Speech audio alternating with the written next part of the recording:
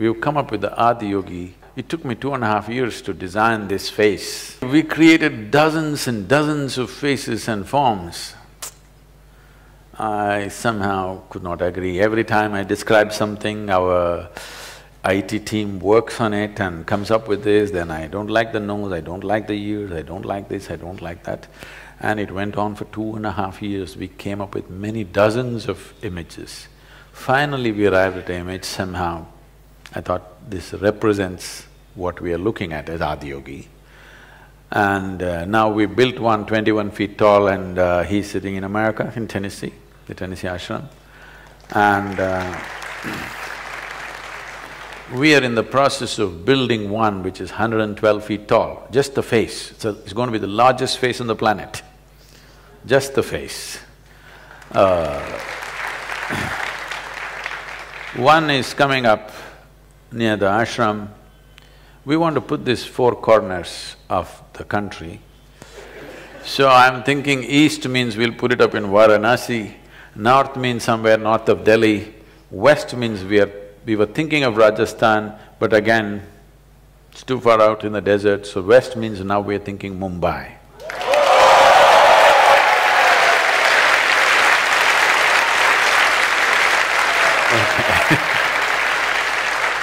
So, this is going to be an iconic presence for this city. The one that we place in the ashram is in a remote place, but we want him there. So he's… nobody can create an Adiyogi for sure, but he largely, this image beginning to represent that, it kind of gelled with my mind. So, he has a certain presence and we've also created 1 foot tall ones and 6 inches ones, 9 inches ones, all kinds, but we want 112 feet tall ones come because he gave 112 ways in which a human being can attain to his ultimate nature. Because he created 112 ways, we thought as an acknowledgement for providing us 112 ways through which we can know. Still being in the body, he also mentioned this when Parvati challenged him, why can't there be more, and they went through that whole drama. Then he said, 112 ways if you are rooted in the body. If you are not rooted in the body, then as many atoms there are in the cosmos, that many ways are there. So, even if you're rooted in the body, 112 ways, so we thought, we cannot build something as many atoms in the universe. So 112 ways, for those who are rooted in the body, he provided 112 ways to attain ultimate nature. So 112 foot tall Adiyogi will come up. I think these temples are not pure worshipping temples, these are sadhana temples. So, if people come, they can learn a 3-minute yoga, 10-minute yoga, 20-minute yoga, 30-minute yoga, whatever. If they come to the temple, there is a way to learn something for your inner well-being. This is the fundamental shift that we want to bring about. That is, for human well-being, instead of looking up, you turn inward. This shift needs to happen in the world. As long as they're looking up, there's going to be a fight on the planet. My God versus your God struggle will never go. Only if people start seeing my well-being has to be addressed means I have to turn inward.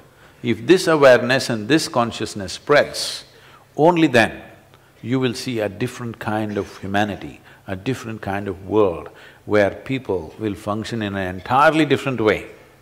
So we want to use this event that's coming up now on 21st of June, which is declared the International Yoga Day, where 177 nations have endorsed this for the first time.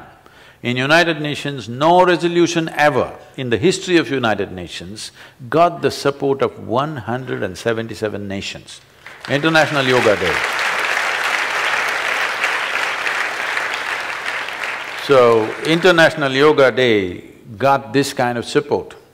And this has been something that we've been working for, that the leadership in the world should begin to speak the spiritual possibility and the benefits of turning inward. And for the first time, a head of a major nation is going out in the Committee of Nations, in the United Nations. Our Prime Minister spoke about the importance and the significance of yoga. When he's in conversation with the President of United States, 7 minutes of the conversation was about yoga.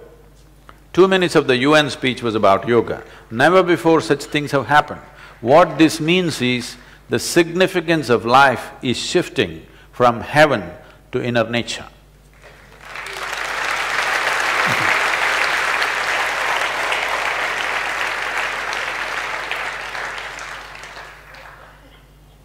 Those who think their well-being is in heaven must proceed.